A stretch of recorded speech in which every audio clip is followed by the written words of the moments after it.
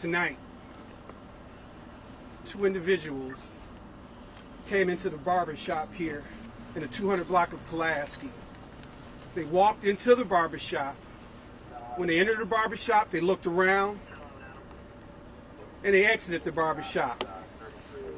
They then pointed firearms into the doorway of the barbershop and started firing multiple times.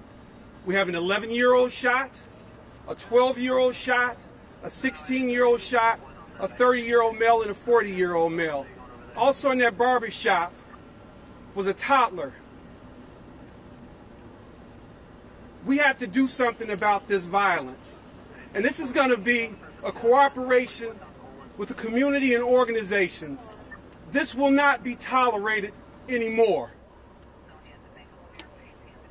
The children at this time are in stable condition, and so are the adults. This will not be tolerated. It's not acceptable, and we will be working hard with this. We are asking the community at any time to work with our detectives to help us find these two individuals. There is video available, and the detectives will be sending that information out. Any word on a motive? At this time, there is no motive. There is no word on a motive. Any information on the possible black Jeep that you guys were pursuing a short time ago?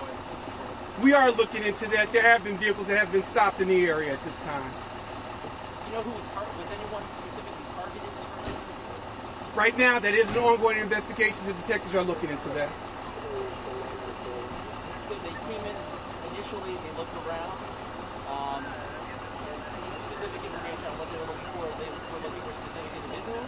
When they walked in, they looked around the barbershop, and then they exited the barbershop. All right, guys. It's all very preliminary right now. Detectives are still working with it. We'll be able to release more when we get a little bit more on it. Nothing on condition? Anything on condition? Are they expected to survive, or are they? At this time, they're in stable condition. All the victims are in stable condition. Are the kids exposure? I can't really get into anything about the children.